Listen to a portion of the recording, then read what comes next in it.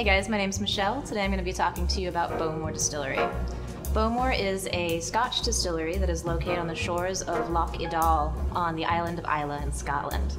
Bowmore is actually the oldest Scotch distillery on Islay and was established in 1779, 11 years after the town of Bowmore was established in the same place.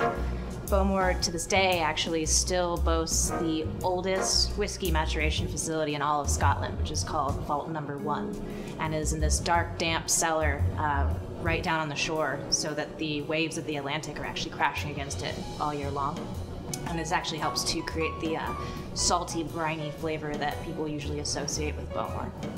Bowmore is actually also one of the only distilleries that still uses the traditional method of floor malting their barley, which they then dry using fired kilns that they fuel using peat from their local river.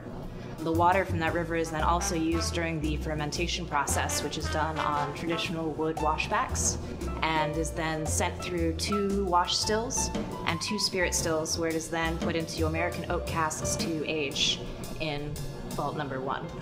The particular whiskey that we're going to be tasting today was aged for 10 years and is called the Dorus Mor, and was created by the first female Scotch blender in the world. It is a very limited release. Only 2,400 bottles of it were actually released into the US. Here at 7 Grand we actually have 2 different editions of it at the moment.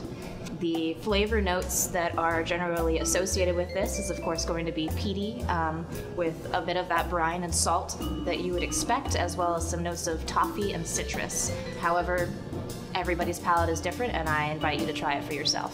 So, cheers.